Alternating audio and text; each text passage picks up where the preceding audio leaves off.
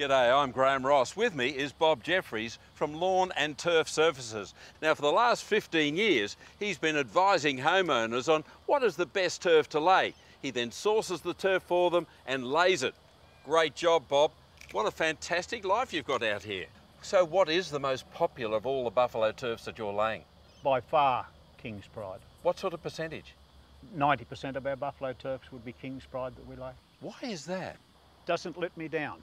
Grows well in all climates, from the hot climates of Queensland through to the cool climates of Victoria. Out here in Western Sydney, where we get below zero in the wintertime, it doesn't lose its colour. King's Pride seems to me, and I've got it at my place, it seems to be the softest of all of them. Yes, it is. It's the growing, it's the way it grows, Graham. It is very soft. It's got no prickles to it, and it's ideal for children. King's Pride soft leaf buffalo, hard wearing and really soft.